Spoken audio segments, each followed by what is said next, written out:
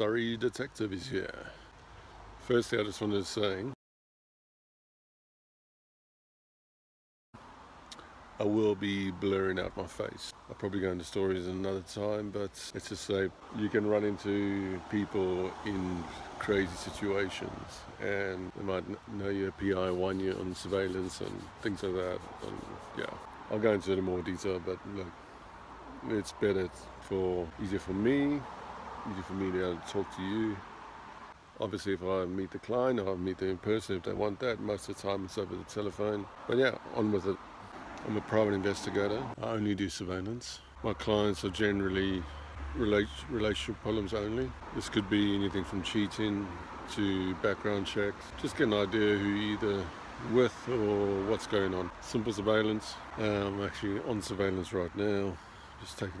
Just waiting for the person just to get dropped off. So I've been in the PI world for a few years now. I just really, I wouldn't like to say enjoyed, but got the most satisfaction out of dealing with people who are cheating, or yeah, generally just people who are cheating.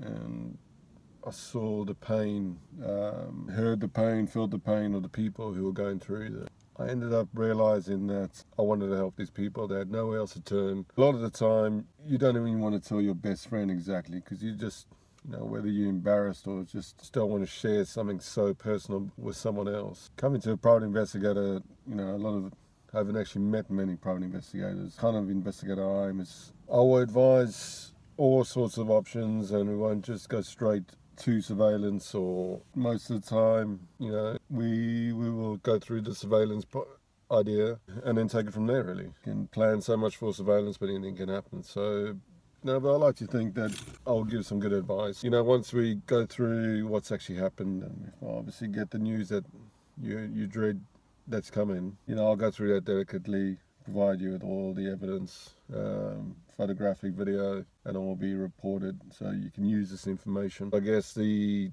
main thing is, where you go from there, and, hopefully I can help you with that, and because I feel a lot of the time you just move on to the next case, and I think that support afterwards is so important. It's crucial. But yeah, it means so much more for me that I can help someone who's in distress and in a horrible situation. But my clients' cases range from very, very wealthy and very concerned about what they're going to be left with and what they need, to secure their life if they do leave their partner.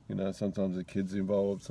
There's so many factors to it. Or separations, coming up to divorce hearing, just any information they might need.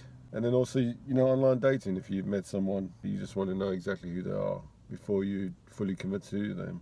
I get a few clients who obviously from these sugar daddy, sugar mommy kind of websites that they just want to check the person out. They realize that they're with them for the money, but they need to get the full understanding, because there's been some horror cases that I've come across. And to be honest, you can tell me anything. So I keep saying I can pretty much guarantee I've heard everything.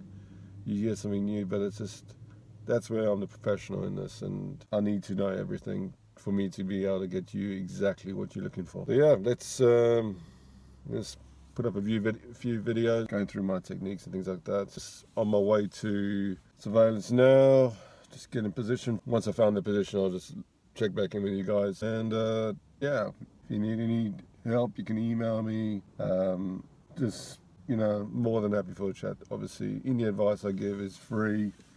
Okay, so that didn't go to plan. This person was meant to be coming to this pub near to their house. I was waiting on the corner, just inside the parking, but I could see towards his house and up the road as well, with an easy exit out of where I was.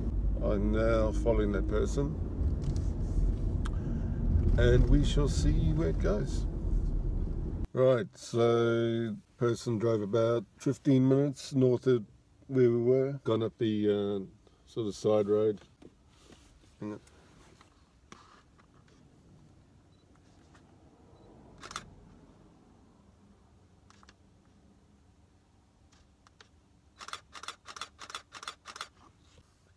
The person just came out to the car now. Looks like he was grabbing cigarettes, I think, in a jacket. Gone back inside.